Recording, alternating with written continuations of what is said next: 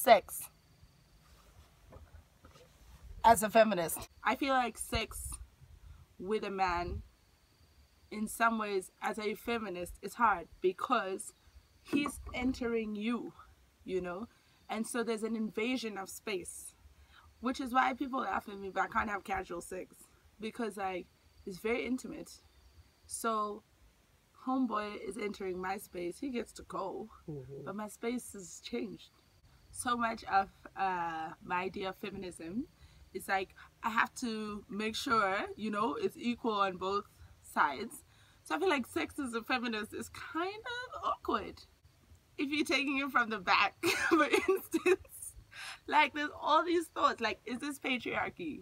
Why am I on all four knees? Is this me being submissive? Should I be the one giving it from the back? First of all, the sex jams I listen to, I realize are either fuckboy jams or like they're kind of rapey, and by kind of, they're very rapey. So you know, you're there like, broke off your back, broke off your back. I found out he's talking about coming on my back. Why is he coming on my back? Why? Like, is my vagina not a good place to come? Never in the history of life do I hear women like, oh, you made me come too quick. No, I wish you did. I wish it did take 2 minutes. First of all, I'm not interested in long sex. Let's talk about that. I have things to do. I have scripts to write. I have lines to learn. I have shows to put on. We don't need to be here for an hour. Do the thing. I wish it took 5 minutes. You know, half the time I'm making a list anyway. There's this thing where guys are like, oh, she wasn't wet, like she's not dry. Did you make her wet? Did you do the things that make the pots go? Did you make the thing go? Like, why is it on me that I'm not turned on by you? Guys with small penises know they have small penises. I don't know why people hate on missionary. Like, it's easy, it's simple, you know, you're doing your thing, he's doing his thing. Like, why is it gotta get complicated? Why did we make sex so complicated? Let's talk about complicated sex. Why are women supposed to be the contortionists? So you over there, your leg is here, your toe is on the other side, and your moaning. Arm is there, and like, vagina is meant to somehow be open. I don't know how. And like, this is a metaphor for life. Because man's just be going to like school, gets a job, gets paid. You are supposed to go look for the job, be able to do 5 million things. Yo, this is a deep metaphor.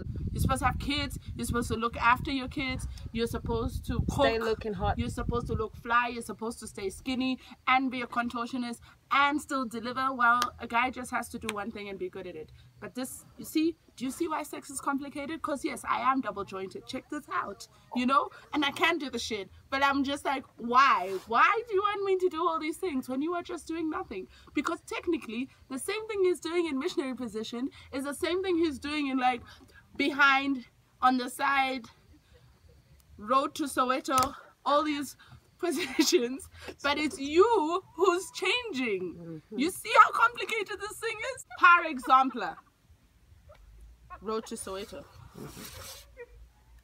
Like, I feel like I'm doing Horton technique. You're like, yeah, look, I'm dying. I can barely talk, yeah? So you're like, yeah. And it's like, Soweto has a lot of potholes. Technically, this could be called road in Uganda, anywhere. You're like, wow. Man, it's just here. Look, I can do everything. I can recite a monologue over here. It's like, why are we going to Soweto? Can we stay in Santon? What's in Soweto? Is the food better? Like, will I get shot? I don't know. Next position. Turkey. What? Like, there is a, you're like, yeah. That's why I'm celibate. Why do y'all want us to shave? Why do y'all want us bald as a baby? I'm not a baby. I'm not 5 years old. Here's my thing about faking an orgasm. I feel like you're just punishing yourself, homegirl. Sister woman. Stop it. Let me tell you what it's like. My grandma, one time, I went to her house. This is like when we were young. And like, she made custard. The thing was terrible. And I was like, oh, grandma, I like your custard. I don't know why I said it, because I felt like I needed to give her, you know, some shout outs. Every single time we go there, there's this disgusting custard that now I must eat because grandma knows I like the custard. Say no to the custard. Don't be like, oh, custard. 5 things I'd rather do than have sex. I'd rather get a massage every day.